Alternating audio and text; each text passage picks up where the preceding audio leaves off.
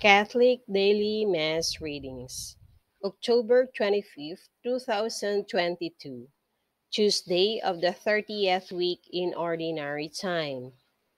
A reading from the letter of St. Paul to the Ephesians. Brothers and sisters, be subordinate to one another out of reverence for Christ. Wives should be subordinate to their husbands as to the Lord. For the husband is head of his wife, just as Christ is head of the church, he himself the Savior of the body.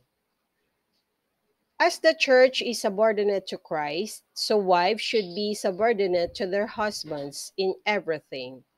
Husbands, love your wives, even as Christ loved the church and handed himself over for her to sanctify her, cleansing her by the bath of water with the word, that he might present to himself the church in splendor, without spot or wrinkle or any such thing, that she might be holy and without blemish.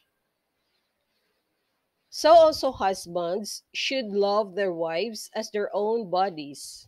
He who loves his wife loves himself.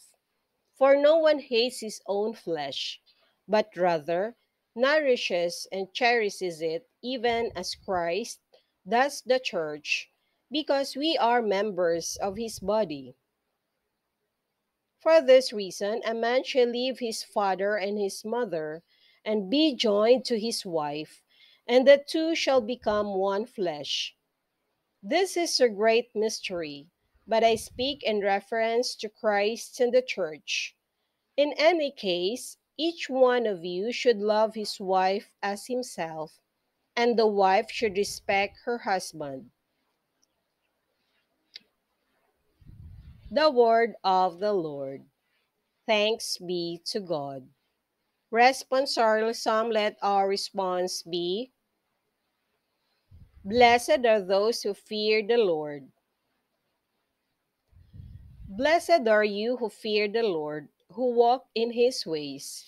For you shall eat the fruits of your handiwork. Blessed shall you be and be favored. Blessed are those who fear the Lord.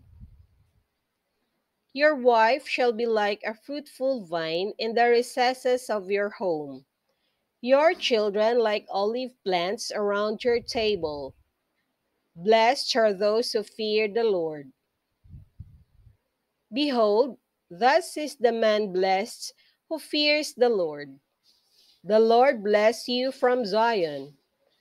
May you see the prosperity of Jerusalem all the days of your life. Blessed are those who fear the Lord.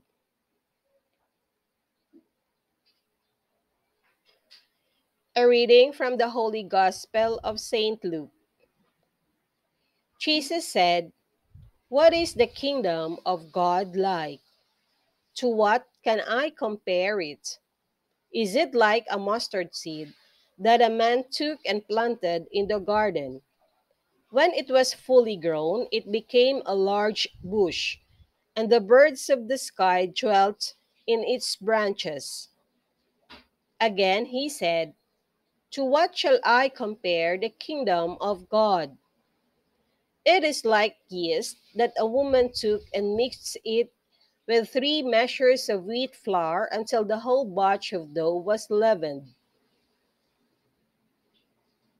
The Gospel of the Lord. Praise to you, Lord Jesus Christ.